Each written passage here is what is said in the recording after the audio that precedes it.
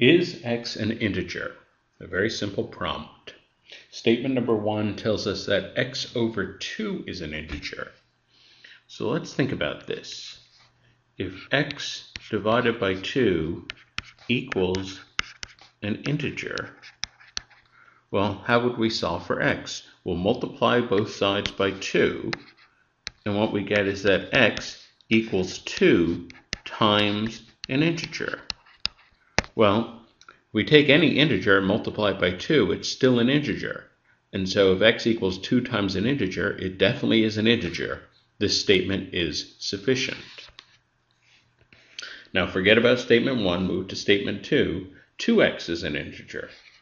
Well, if 2x is an integer, what this means, again, to solve for x, we'd have to divide by 2, so we get that x equals an integer divided by 2. Well, if we take an integer and divide by 2, it's not necessarily another integer.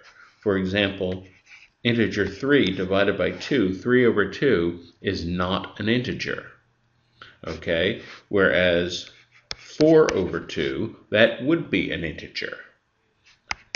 So, knowing that x is an integer over 2 does not allow us to answer the question of whether x is an integer or not. So this statement is insufficient.